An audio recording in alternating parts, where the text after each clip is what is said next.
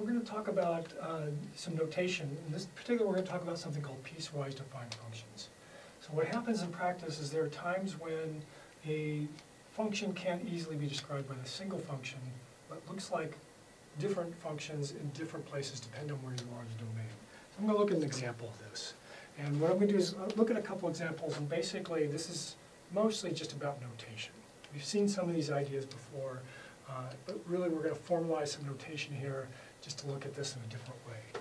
So let's define a new function. And we're going to define this function, we're going to call it Norbert. And Norbert is x plus the absolute value of x. What is that? So if I graph this beast, it looks like this. Now notice, if x is a negative number, for example,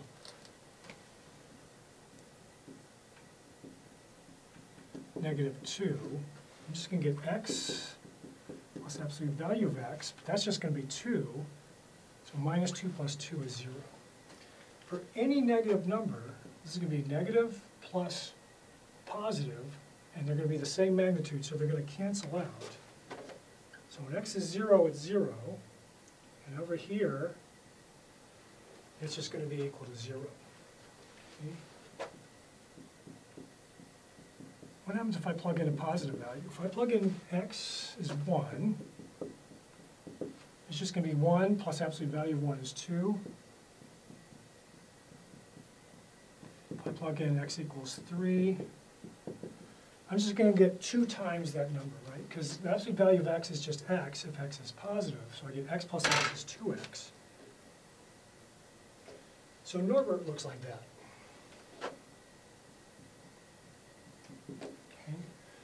Now, suppose I want to express this in a different way. One way I could do it would be like this.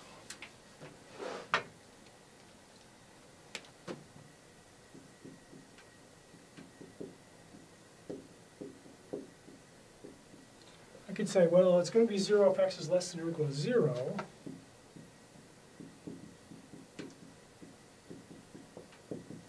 But if it's positive, if x is a positive number, the value of Norbert is 2x. All right, that's perfectly valid, that's fine. Unfortunately, that's not arcane enough, and we're going to need some notation here to talk about this in a different way that's a little more compact. Okay? Why do we do that? It's mostly just to confuse students. But we want some different notation here. And the idea is this. And again, this is just notation.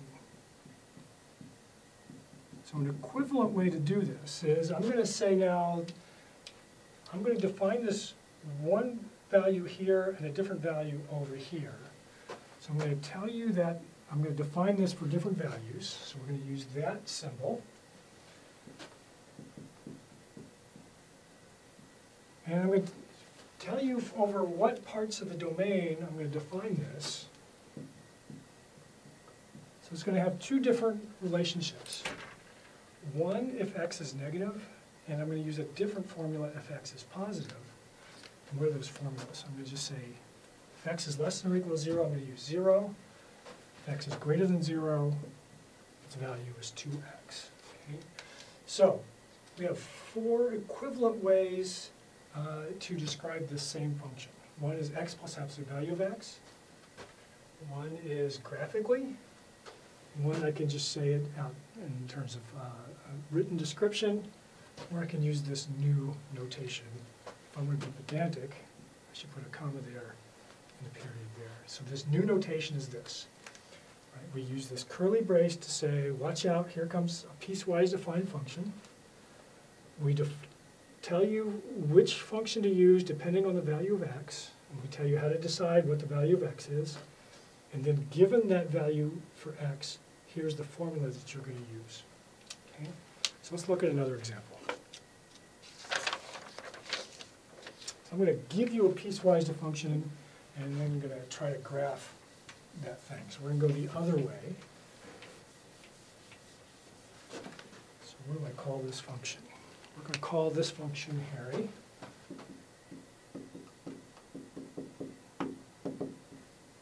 Okay, so it's going to be piecewise defined.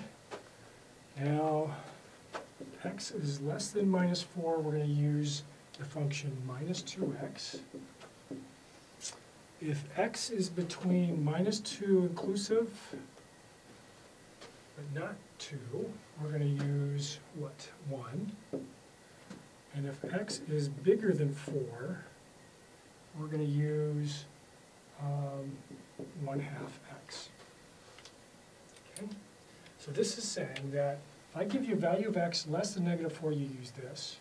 If x happens to be between minus 2 and 2, but including minus 2, the height of the function, the height of the graph is going to be 1. If x is bigger than 4, I'm just going to take 1/2 of whatever you give me. So let's graph this thing. All right, so what do we have?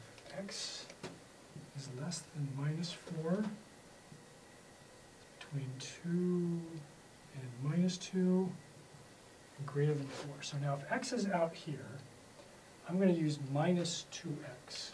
Oh, great. So let's see. This is going to be have a negative slope.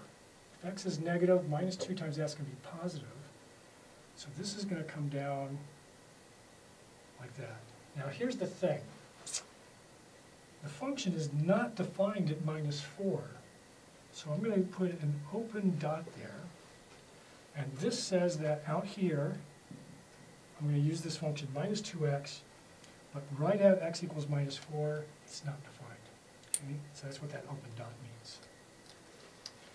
If the value of x is between here and here, the height is always going to be equal to 1. Okay?